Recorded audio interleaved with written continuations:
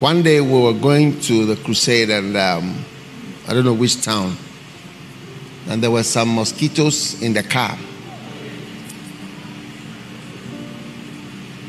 And so we tried to kill some of them, but there were still some. They just come moving around slowly.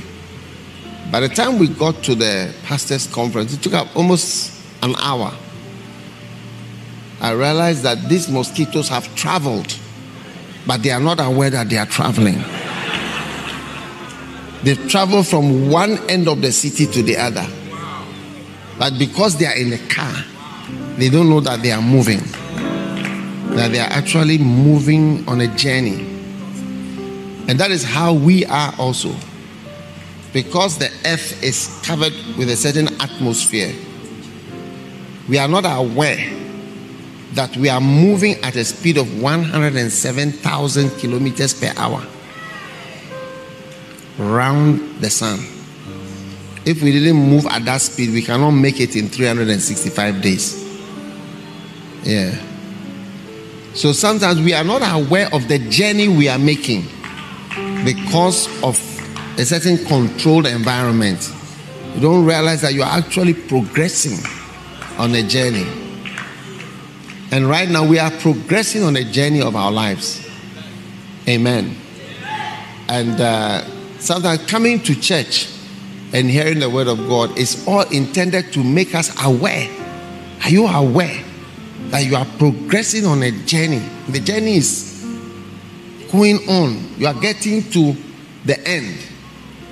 If God has given us 70 years, it means I've used 6/7 of the time already. 6/7. So those of you, our students will find it difficult, but if somebody can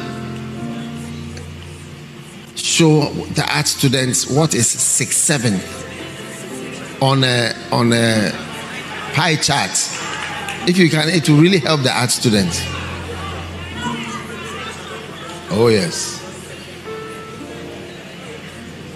If you are 50, you've used 5/7.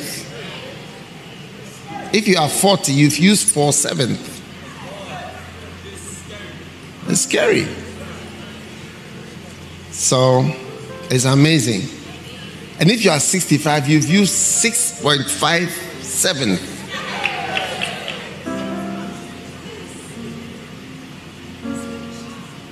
Yes.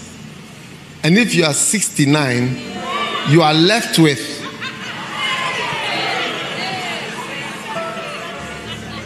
is this 6/7? Yeah. That's serious.